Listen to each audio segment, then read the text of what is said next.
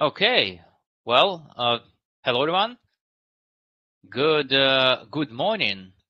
Uh, it is interesting how time zone works. It's still late evening on Thursday here in North Carolina in the United States, where I'm speaking from you. But in Japan, you are on Friday already, and the sun must be shining bright.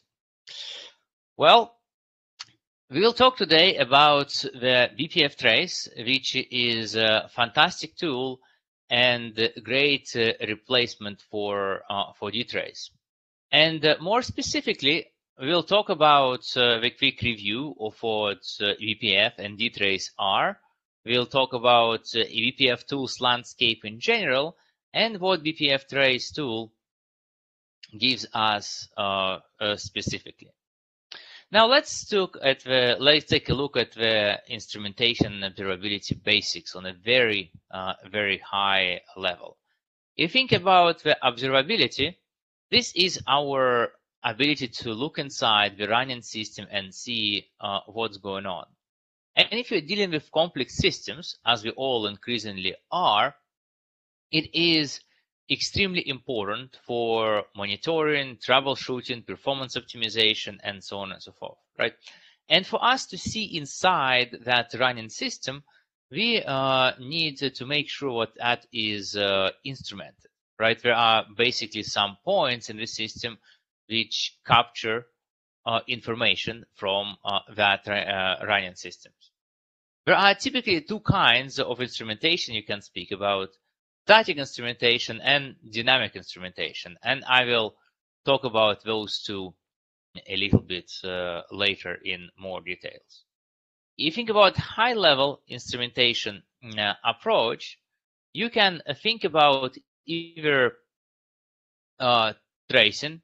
That means you have actual places in the code, and when a program executes, those places in the code, they emit a particular event when code point is reached, right? That event may just tell us what something happened, or it may give us information about the timing, error code, and a whole worth of additional information as a progress of that event. Another approach, which is also sometimes used, is sampling. So, for example, if you have used the tools like OProfile or pprof more recently, those tools essentially sample the state of a system very frequently, and through that they can understand what's going on in the systems and what states the system spent the most time in. Right? These are generally two approaches to instrumentation. Now, if you look at especially tracing approach, as I mentioned, there are two approaches to that: static and dynamic. If you have a static instrumentation, then you have essentially the very specific counters or login points introduced throughout the code, right? And which compute the statistics or log the data you want to be logged. In this case, we have to be mindful about the overhead. And with that, of course, we only have so many data points we can compute, because if you compute too many, it becomes expensive. And frankly, you cannot really compute all kind of information, stats, right, or anything you can potentially use. But at the same time, static instrumentation is very useful, right? If you look at the Linux, procfs contains a lot of stats, which is derived through various stats implementation and many very good basic Linux performance monitoring and observability tools, VMstat, top, IOstat, and so on and so forth. They are using that static instrumentation. The dynamic instrumentations means we don't know in advance what you want to instrument, and we can take a look at the running system and instrument pretty much anything we want. Obviously, that means with dynamic instrumentation, we can really focus on very particular detail we want to investigate if we have to. But at the same time, that is more complicated for users because users have to really figure out what they want to instrument rather than working with basic tools who just show us the right stuff. So if you think about the Dtrace, what is Dtrace and how it relates to those things I explained? The Dtrace is our dynamics tracing framework, right? So it's focused on dynamic tracing, as the name implies. And this was developed in Sun Microsystems for Solaris, of course, starting in 2001, right? So it has roots going almost 20 years back. It was first released in Solaris 10, and it defines specific trace points in kernel and the user land, right? So you can specify, oh, I want to trace something which is, with some human readable name. Additionally, you can trace arbitrary functions and many more data points. The absolutely genius thing about Dtrace design was, and it was first in its way, it doesn't have any overhead when not enabled, right? So a lot of those special names and functions was pretty much something like debug symbols, which were saying where to insert the trace, but it did not have any overhead. And other ingenious Dtrace innovation was the D language, which is language inspired by C and awk, which allowed to really write very cool programs, right? Simple programs to compute and analyze results. Dtrace proved to be so good, it went well beyond Solaris. It was added to macOS, FreeBSD, NetBSD, or Oracle when it acquired Sun. They even ported Dtrace to Oracle Linux as one of the differentiators, right? And later on, they even relicensed the code to be available for Linux mainstream, but it's kind of was too little too late by that time. Dtrace is now even available on Windows. So it has a pretty broad adoption. Now, if you look at Dtrace on Linux, it's not really available in stock Linux kernel, and it's not available from major Linux distributions outside of Oracle. So that a recent GPL code release was likely too little too late, and Linux over last decade, pretty much figured out a way leaving Dtrace in the dust. So how is tracing implemented in Linux? Linux approach to tracing, as actually to many things, is to let multiple competing frameworks and approaches to exist in the kernel and see which of them over time wins, right? Rather than kind of more of Solaris design where it is mandated, sort of everybody uses the same approach. Right? Now, for more details about this, I really like this fantastic article by Julia Evans, who talks about Linux tracing system. And you can really read a lot about that and with some fantastic illustrations. But really, if you think about that, you can see the Linux tracing infrastructure can be seen as a three different layers.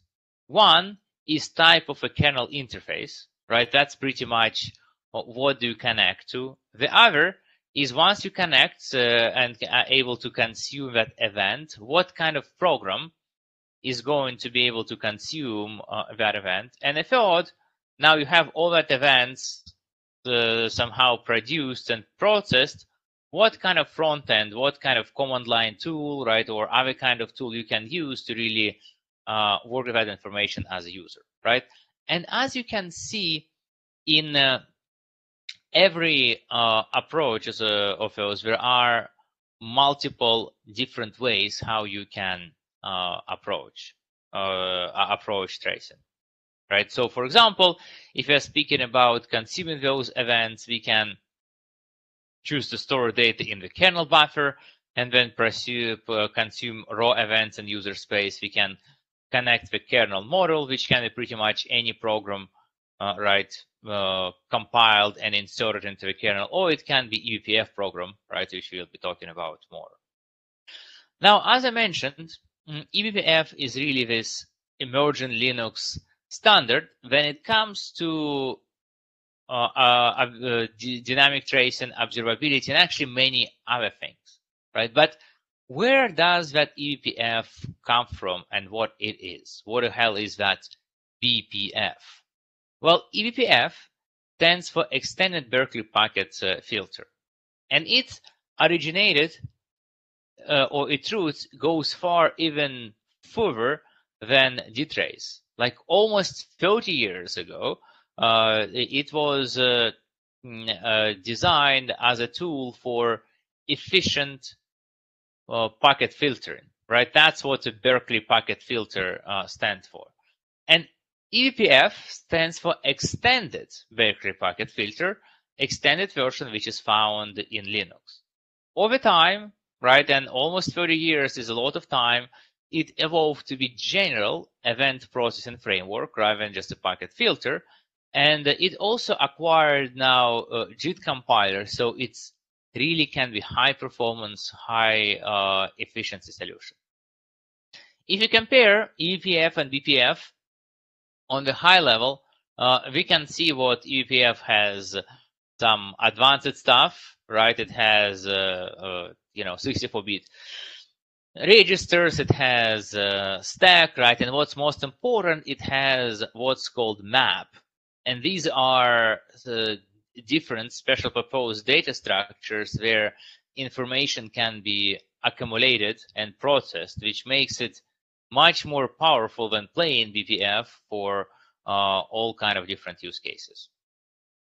eBPF was in Linux kernels since 2014, right? I mean, so it's has been in Linux kernel now for what, about 6 years, so it's pretty mature, and it is at the stage where it gets to most of their Linux distributions, and it's available in many production installations, which is great. It's still being actively developed, and it's also integrated in the perf tooling system, which is really one of the standard performance optimization tools we all use on Linux. The work is also ongoing. If you check out this the URL I show you on this slide, you will find what BPF continue to be developed, and even in the very latest kernels, there are some more and more trace points, maps, and some other functionality.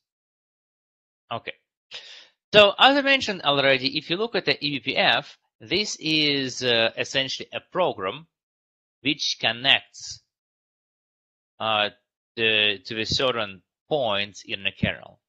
So how does that work? eBPF program is written in the custom bytecode, right, which Linux kernel can load. The fact that it's loaded in this custom bytecode means also what those programs can be verified to prevent misuse, right? I mean, maybe they don't get to be verified to protect you from yourself completely, but to remove a lot of risks which come from loading general machine code in kernel, right, and running that at kernel level privileges. So, for example, eBPF programs, they cannot contain loops, because loops are dangerous, right? They fact that they can get to a point that they never complete. Now, how do we get that bytecode, custom bytecode? Actually, LLVM compiler can compile eBPF as a target. So you pretty much can write C, and in some cases you can get the output. The challenge with this is what this compilation is kernel dependent, right? Because a lot of the data structures which you may access in the kernel and so on and so forth, they change with kernel, and that is one of the, I would say, the challenges of eBPF adoptions, and which I know is being worked right now to make it kind of more kernel independent. The good news is, while eBPF really is this kind of scary custom bytecode, very few will ever need to run eBPF programs directly. So here is how the general interaction of the eBPF and kernel works. So the user program, using probably some of the tools, will generate the eBPF bytecode, which will pass to the kernel, which will verify that and load it as a program, which will connect to one or few trace and interfaces. K probes in a kernel, U probes in a user program, trace points, perf events, and so on and so forth. And as it works, it will store data in maps, as I mentioned, right, which could be something like histogram, right? For example, if I want to collect response time distributions, which then can be asynchronously fetched by some of the tools. Now, here is the graph which shows you different events and different kernel versions, which talk about what has been instrumented with trace points as it corresponds to a different functionality in Linux kernel. And you can see what majority of the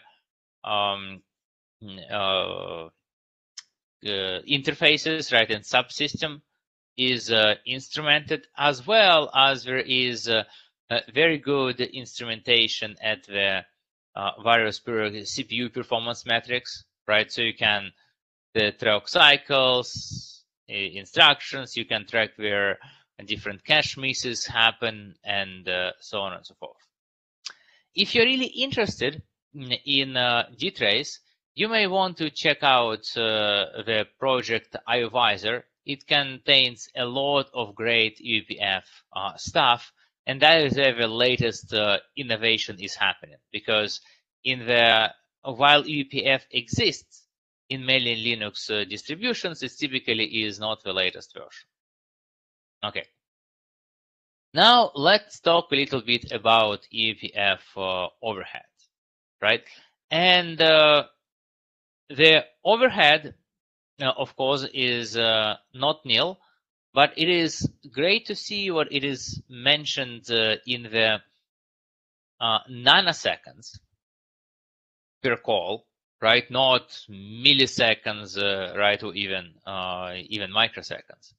So what that means is, what if you are running medium complexity eBPF program, you typically can have hundreds of thousands or even maybe millions of triggers of that eBPF program per second per core, right, before the overhead becomes significant, right? So, which is great. Now, of course, if you really want to hurt yourself, right, and if you create some very complicated eBPF program and connect it on very highly triggered kernel functions, you will have kernel performance crawl to halt, but that has to be pretty much deliberate, right? It's not that easy to make that mistake. Okay. The next thing to talk about is eBPF frontends.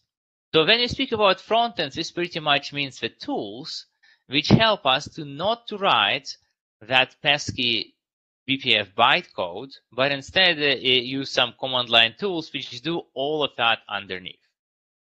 If you look at the landscape from 2019, right, which didn't change, I think, that much, right? We can see there is a whole bunch of tools being available, and I took this slide from Brandon Gregg, right, which talks about tools based on usability and scope, right? And to what extent the bar is filled is how complete is development of that tool, right?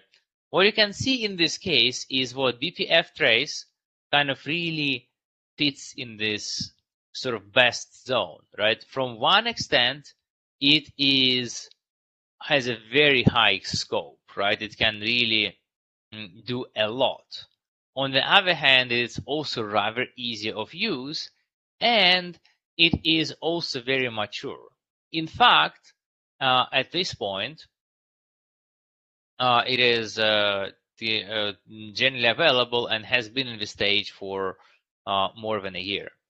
Another front end, which came to market slightly before BPFTrace, was BCC, which also was good and really provided a lot of very cool stuff, but that was not as easy to use, and essentially when you think about developing new BCC tools.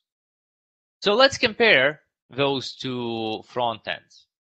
If you think as a user, BCC has great set of pre-built tools, which are very easy to use, convenient, and so on and so forth. But developing your own tools, extending, modifying, is not easier. BPFTrace, it has so far smaller collection of tools, at least last time I checked, but it is much easier language to extend, improve, and modify your tools. Let's compare, for example, their program, right? The very simple, which traces bash commands in BPFTrace and BCC, right? You can probably see how easier to read, right, and how less sort of brutal the BPF code is compared to the BCC code, right? It's still, BCC is still much better than working with BCC eBPF bytecode, but not as easy. If you look at BCC tools available, you can see there is a lot of tools, as I mentioned, and I absolutely love those, right? And especially when they came out, compared to the standard, top VMstat and so on and so forth. Those tools give you so much more visibility, and without adding any overhead, especially when you are not using them. That is, just absolutely fantastic. Okay. The next thing for us to cover is to talk about Dtrace and BPFTrace, right? How do those compare? Now, if you think about getting things done, right, when it have to do to various performance analysis and troubleshooting problems, you can see what if you are in a Dtrace ecosystems, you will use a lot of either Dtrace directly or Dtrace plus shell. In the BPF space, you would use BPFTrace for relatively simple one-liners and simple tools, right? But if you want to write the complicated tools, chances are that is where you would need to use BCC, right? But at the same time, you can see what the BCC, because of what it offers, it is actually much more powerful than you ever could do with shell and Dtrace. If you look at BPFTrace, BPFTrace was inspired by Dtrace, of course, right? And it's similar in spirit, but there is no direct comparability. And also because there is many years in a gap between design of those tools, BPFTrace is really more powerful. But if you have experience with Dtrace, you'll probably catch BPFTrace in no time, right? So, for example, here are how different functions and variables and so on called in Dtrace and BPFTrace, right? And if you just look at this comparison, you'll see, well, it is not the same, but they're kind of similar enough, right? So converting those would not be the major problem. And in fact, that is not the major problem. It is typically harder if you want to port a program, let's say from Solaris, Dtrace, to get the same stuff on Linux, is to find the proper name for trace points than to convert the rest of the syntax.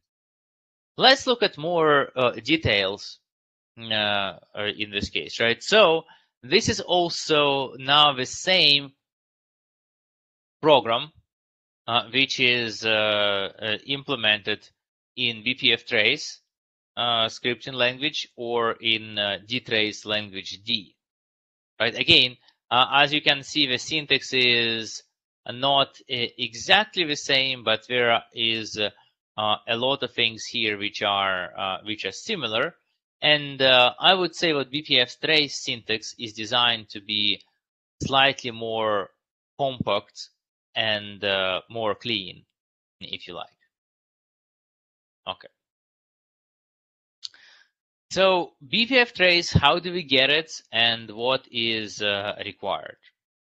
If you look at requirements for BPFTrace, these are requirements, right? You can see what majority of BPFTrace functionality is available with most of the kernels you'll find now running in wild.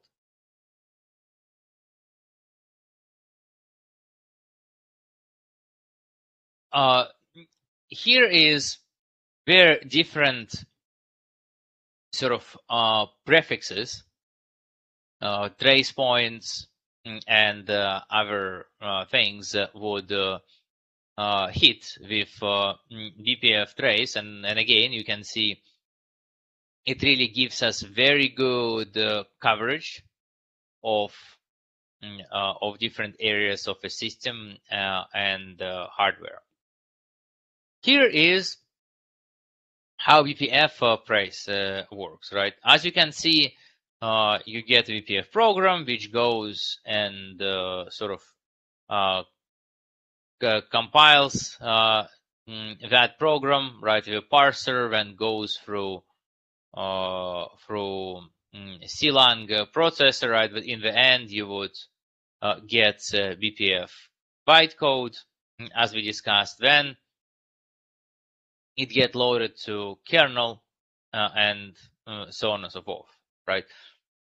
It's interesting what when you run BPFTrace program, in most cases you will see like two events sort of working at the same time, right? You will have a BPF program in the kernel, which is doing all the data gathering, and then your BPFTrace essentially blocks or just consume results.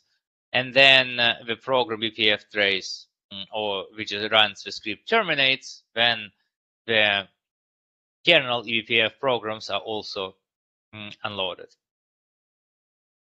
If you want to run BPFTrace in Linux distributions, you'll find not all distributions currently have packages, and also development is fast-paced, so many may have outdated packages. So if you're really into BPF, you may want to consider new packages. Now, one way to get BPFTrace is to use snap, right? But we'll talk about limitation, what that gives. And when you get that, you will be able to run this kind of nice one-liners like this, which pretty much allows us to trace where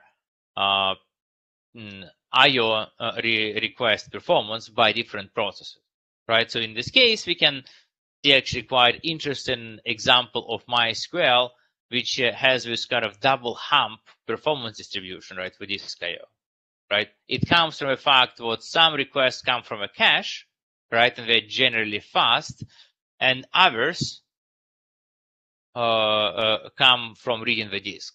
This gives us bimodal distribution, right, with this, which I think is quite cool.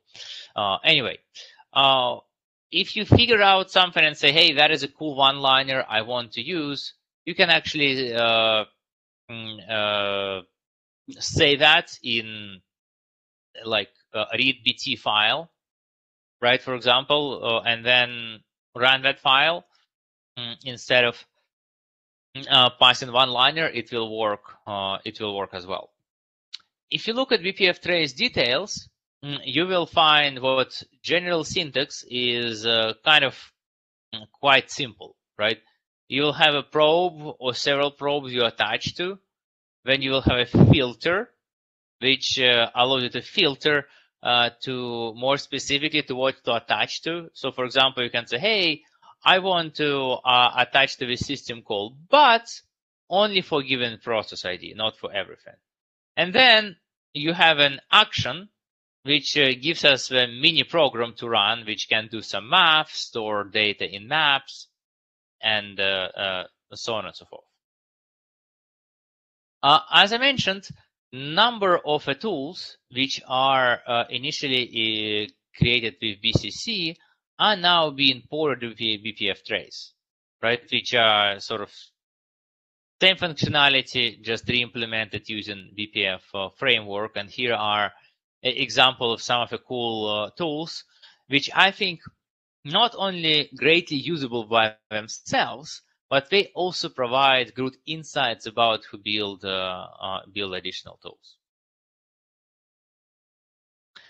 Now, if you ever want to see how a BPF code works, well, you can do this, right? You can actually do -v for BPFTrace, and it will show us the bytecode, right? Which is kind of, I don't think, super interesting unless you are a developer, right? But if you really want to look into how different things work inside, then you can do that. Okay, now let's do some practice. And let's say what we want to use BPFTrace to trace MySQL, and let's say I want to trace their execution of the different queries. In MySQL, there is a dispatch command, which is a pretty much function which is responsible for executing the query, right, or other commands, right? So generally, if you look at the printing the second argument of that should be the query. If you run this command, though, we will have the problem in this case, where it tells us, oh, what the file MySQLD doesn't exist, even while it's actually kind of does.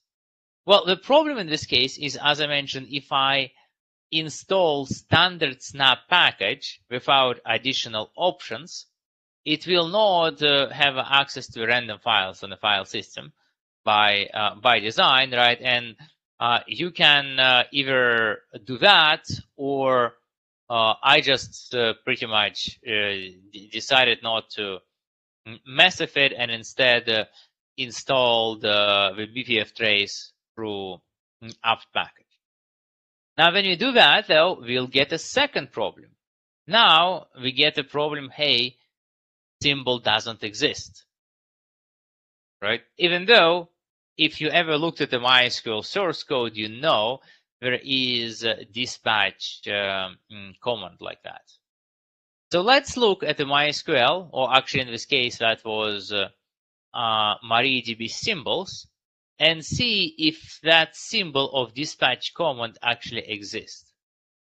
And you would see it would, but it will have that kind of funny cryptic name, right?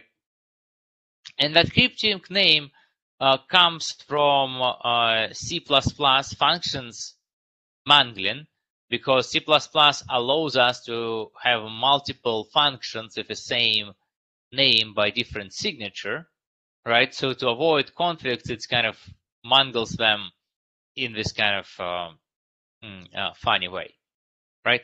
But now, if we find the right functions we want to do, right, which we did, we can connect to a function, and we will see the system output on that actually their queries which a system is running, right? Which is pretty cool. Okay, well, this is a brief introduction to their eBPF. If you're really interested in eBPF, I would suggest you to check out Brandon Gregg's website. He has fantastic set of materials about BPF, you know, write articles, tutorials, and so on and so. And actually, I, you know, can't believe I forgot to include a picture here, but Brandon also published a book about EVF, which you know, can easily find in a place you find ebooks for, and that is also a fantastic tool to learn about that. Well, with that, that is pretty much all I have, and I would be now happy to answer your questions if you have any.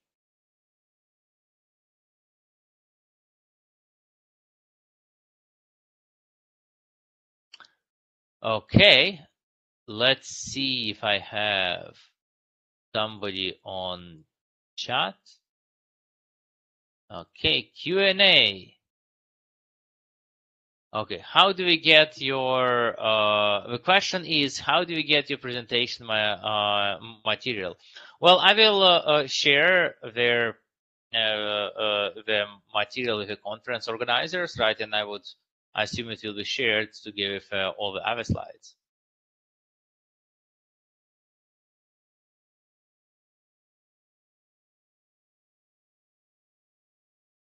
Okay, let's see. Anybody else? Any questions?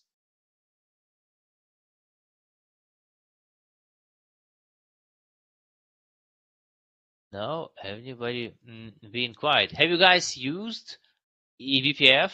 Anybody use eBPF? You can maybe just type your answer yes, no, wherever in the chat. No? Nobody home?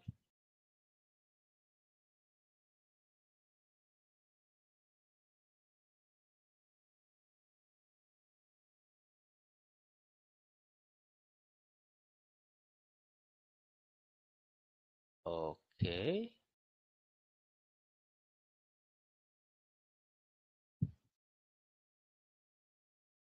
Well, let's see. I have a little bit more time still. Okay. Yes. Thank you, Tesuke. I hope I pronounced your name correctly. Well, I probably shouldn't even hope. I am quite sure I butchered your name. So the question Tesuke has is, do you go with BPFTrace straight or use other tools first and end up using BPFTrace? Well, in my opinion, in many cases, when you want to get some good insights, you can use the tools which BPFTrace already has provided, right? Like, for example, there is other tools to look at the I/O latency distribution, right? Which is fantastic way to troubleshoot performance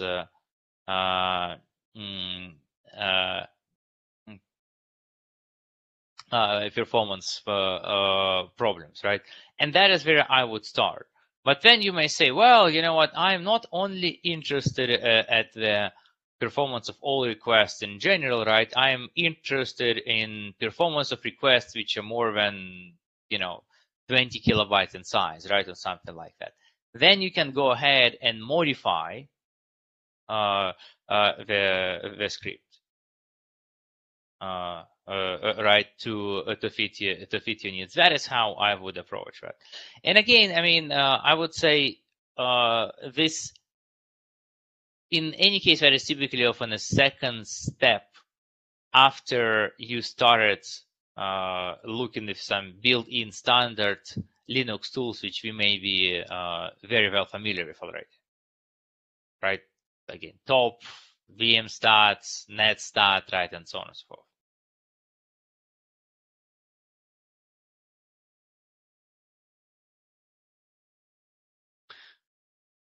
Yes, well, that's cool. I hope if you use Dtrace before, that was helpful for you.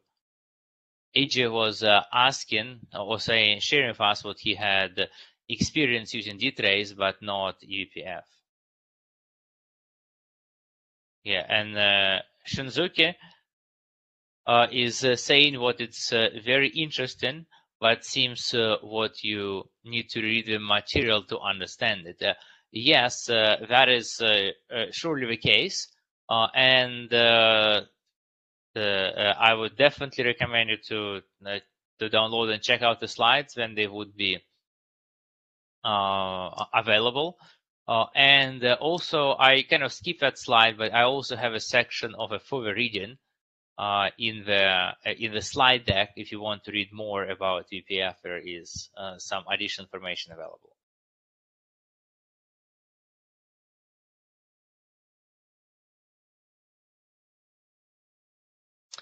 Yeah. So yes. So there is a question in this case. I won't even try to read that the name. Does BPFTrace has significant impact of performance of a system?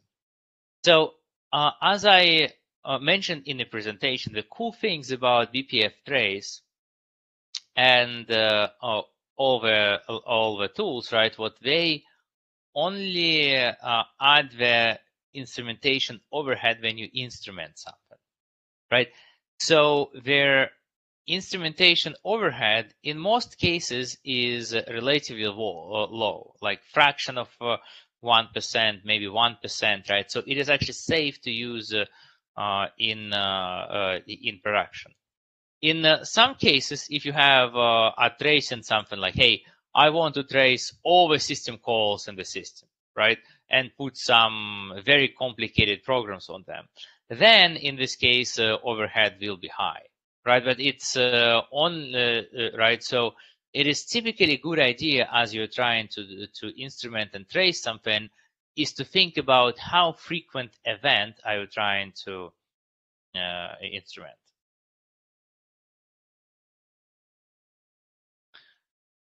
So Takanori is asking, how much is it difficult to write userland applications with uprobe supporting both UEFF and Dtrace?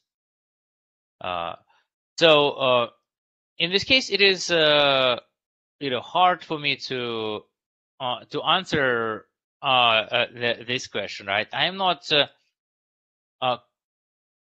frankly quite sure what is the point in this case, right? Like if you would say, hey, I want to get, let's say, some custom probe and I want to support the users which use both eBPF and Dtrace, you can probably do that without too much of effort because the syntax is quite similar.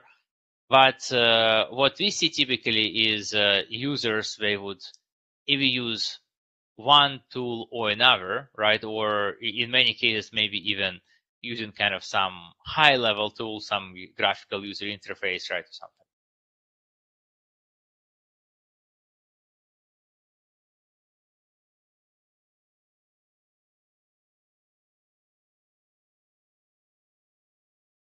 Okay, let's see. Any other questions, first, maybe observations to share?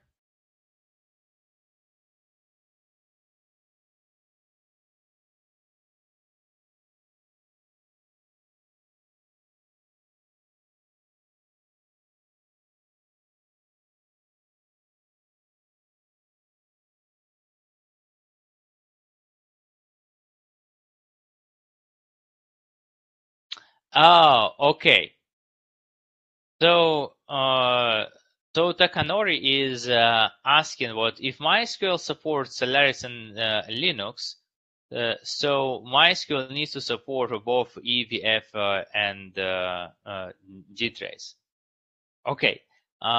Yes, I'm sorry, I misunderstood the question. So, uh, if you look at this is not quite how it works, right? The MySQL itself, it does not need to support either EVF or Dtrace, right? Both those tools are designed so they can instrument any program without that program having any support for that. As I showed in my example, I pretty much picked the function I'm interested to trace in MySQL, right? And then I did that with EVF, and again, I could do the same in Dtrace.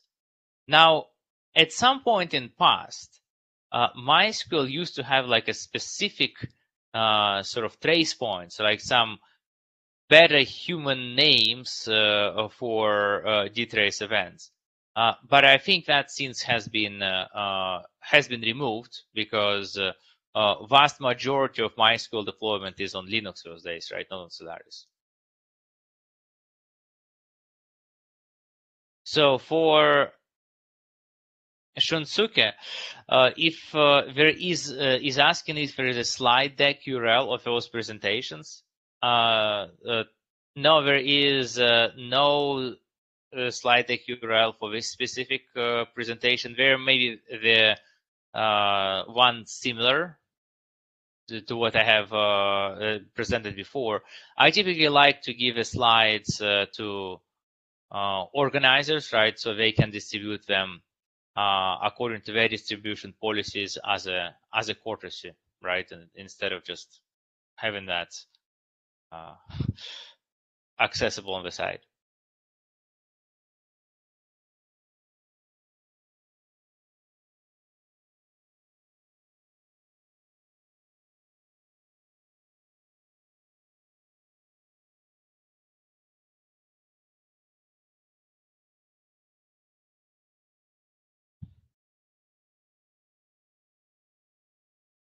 Okay. Well, Daisuke is asking about explicit trace point in the middle of a function. Is deprecated or can it be used as a complementary one? Well, I think the point is if you have an explicit trace point which is defined, in many cases is quite convenient to use, right? More convenient than a function. And another value of a specifically named trace point is what they can be stable, where source code may be changing between major versions, the functions may be renamed, and so on and so forth, right?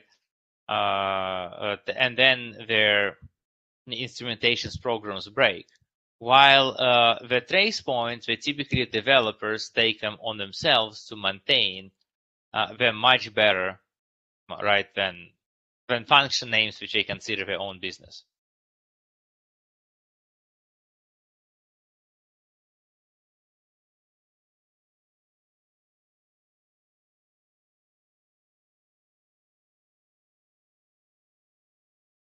Okay, well, any more thoughts, questions? I think we have just about a minute left of our generously allotted time.